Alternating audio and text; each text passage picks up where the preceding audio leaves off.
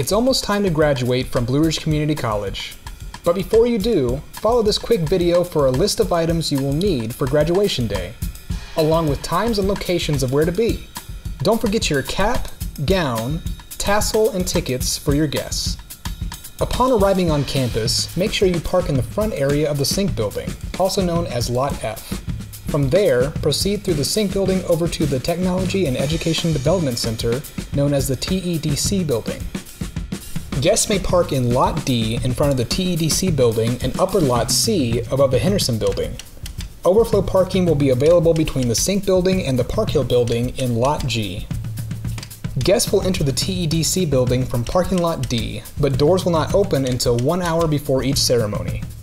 Please visit our website at blueridge.edu/graduation for a list of ceremony times.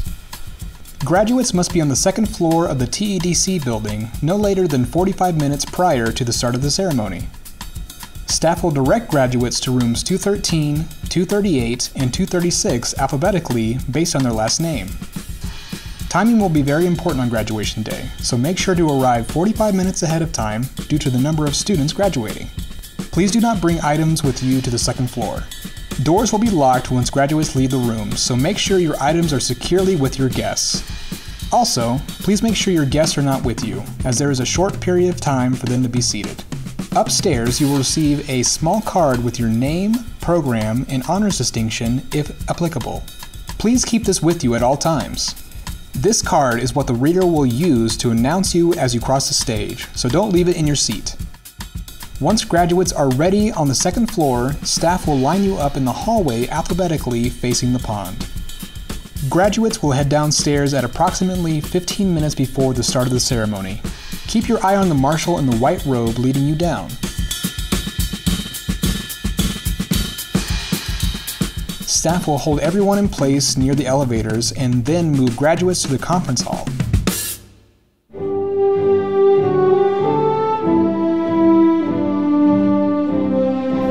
Upon entering the conference hall, you will walk to the chairs in the front right area of the hall. Make sure to not skip a seat because chairs are set out to match the numbers of those who have RSVP'd. A commencement program will be placed in the chair for you, so make sure to sit there.